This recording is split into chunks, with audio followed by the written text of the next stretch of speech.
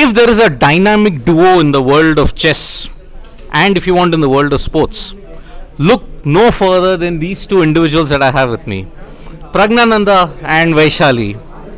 One achieved tremendous success in the World Cup, the other won the Grand Swiss in the women's section. Praggnanandhaa created as much of a sensation when the lunar landing happened. If there was a lunar landing that was there at that time, all eyes were on Prague. Vaishali, Grand Swiss, straight out of the bolt out of the blue. You had your moments in the World Cup, but then Grand Swiss, you came through, and you're now. These two are in the candidates for the first time ever. And first, I'll start with you, Prag. There were two viral photos that went after the World Cup and during the Grand Swiss. One, Nagalakshmi Amma was really looking at you with pride. And in the Grand Swiss, you were looking over Vaishali and you were analyzing the game. What were you telling her? Like, through mind communication, what were you telling her? Oh, this is the move that you have to do. What were you discussing at that time? I'm not sure which picture that is. When you are looking at Vaishali. Game, yeah? Yeah, at the Grand Swiss, Isle of Man. I think that was the penultimate round. And that was quite crucial because if she wins, it's most likely that she would be through to candidates. And she had a winning position, so I was just looking at, and they were also in time trouble, so I was just looking at that game because they were anyway going to make few more moves. So I just wanted to see like what they're gonna do, and yeah, that's why I was just standing. Vaishali, when you and Prag were growing up, and you both were playing chess, you are his chess inspiration. Did you ever believe that one day, 14 November, you would be here? Okay, 14 November, both of you, sealed spot in the candidates. Did you ever dream of that situation ever? Yeah, thanks a lot for your wishes. And I mean, getting to the World Championship has always been our goal, like since we started playing chess. But we didn't expect it to happen together on the same year. And it is very more special that this year the men-women candidates is going to happen together on the same place. So, I mean, what better to ask? Like, our mother will be traveling with us for the tournament, and I mean, it's going to be great. Yeah. What does Nagalakshmi Amma do when you are finished after tournament? I know, Prag, you had a horrendous, chess World Cup. I'll tell you why. Tiebreaker after tiebreaker after tiebreaker. It takes a mental toll. Physically also you must be exhausted. After the end of the match, when you go back to your room, what does Amma do in that sense? Nothing much. After I go back home, yeah, she just no matter the result, like she will not talk about the game. Just I know that there is some good food there, so that's something I can always go back. Even if I lose, yeah, I can have good food.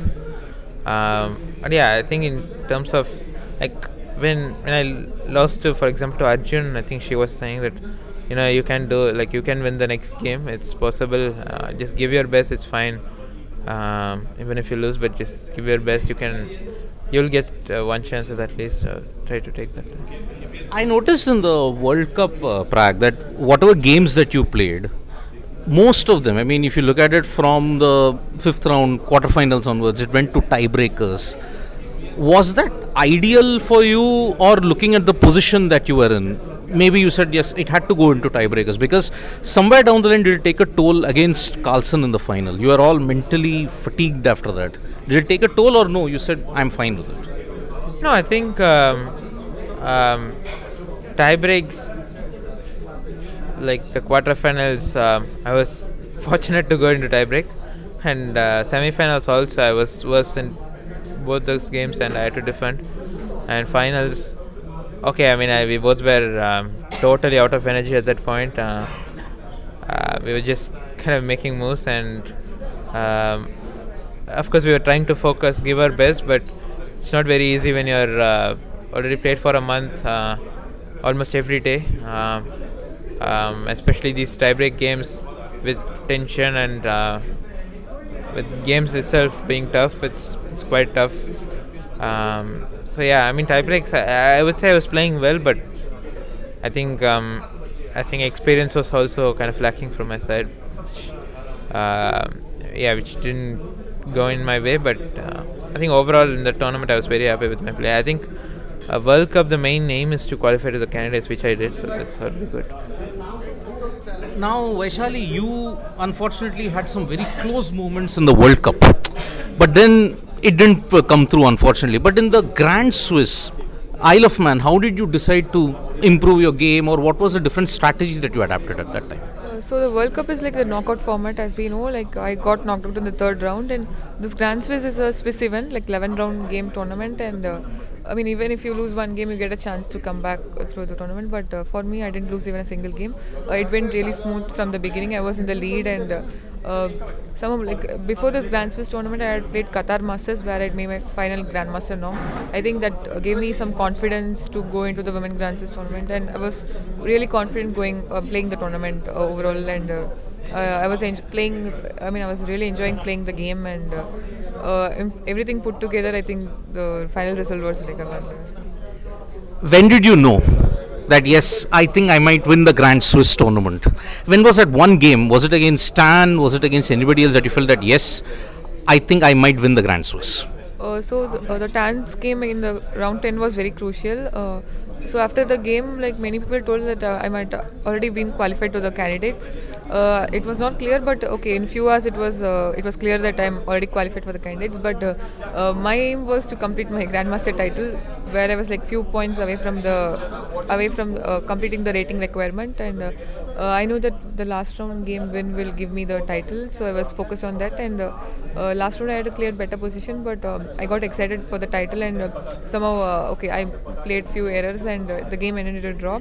Okay, the draw gave me the tournament victory, so I was anyway happy with the tournament win and everything. So okay, so the final question that I'm asking is, now the World Cup is there, the Cricket World Cup is going on, semi-final, the pressure of a semi-final, it's more than physical, it's mental. As chess grandmasters who master the art of mental pressure, what is your advice to the Indian cricket team? How to cope up with big pressure? I think they are all very experienced, and they've played a lot of matches, so they would know the pressure.